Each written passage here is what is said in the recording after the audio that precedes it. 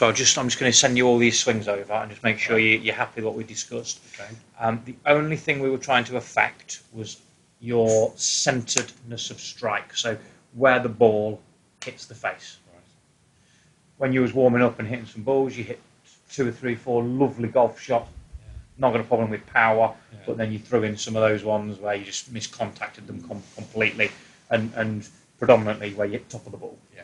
Okay, so that's what we were looking at. Right. So the first thing we've had a look at is just how you stand and your posture. So we've lowered your arms a little bit more underneath your shoulders. We've pushed your hands a little bit lower over here on the right, and that's giving you a little bit more angle between your arms and the golf club. So your wrist is already slightly cocked when you start, just slightly. Yeah. Whereas over on this left side, it's a straight line. Yeah. So that was the first thing we focused on. The second thing we focused on was just tipping the pelvis forward a little bit, just a fraction. So as you pushed your hands down lower, we just tipped the pelvis over as well and taken you a little bit closer to the ball. Yeah. You've kept your weight or your pressure kind of in the laces, in the middle of your feet. The last thing you want to do is be sitting back here. We also just touched on flex of knees as well, didn't we? So that your knees are not too. Obviously, as we discussed, when you flex your knees, it tips your pelvis the opposite way. The other big change on the right-hand side is that club in the video is 1/2 inch longer than standard. So it's a longer golf club. That is about 3/4 of an inch longer than the club on the left-hand side. They're the big differences. So 3 things: arms are lower, which is giving you some angle. Pelvis is tilted a little bit more.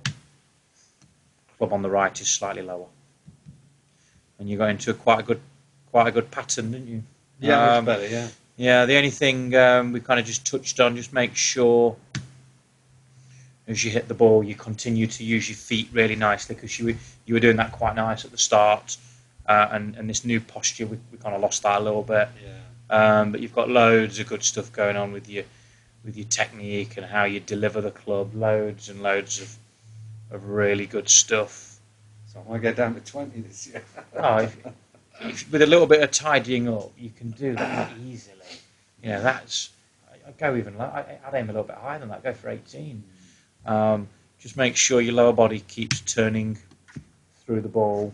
You were doing that better at the start of the session before I ruined you. Yeah, ruined me straight. Ruined your life. Ruined your day. Ruined me golf. Yeah. So you were turning through the ball a little bit freer from your more comfortable posture. So just keep an eye on that. But you really started to get into a good rhythm and Interesting. some good shots. There's no difference between the position of the club there. No. As you say, I haven't turned. Your body on this right side's not as free, is it? It's not. It's a little bit more this way. Yeah. And this is just released a little bit more because of what your lower body's done. But you can put that in. You just keep an eye on it. Just keep an eye on it. Yeah. Okay, sir. Okay. Perfect. Thank you very much. Thank you. No problem. Very good. I'm going to play a couple of rounds and I'm going to come back and you're going to tell me what. Perfect.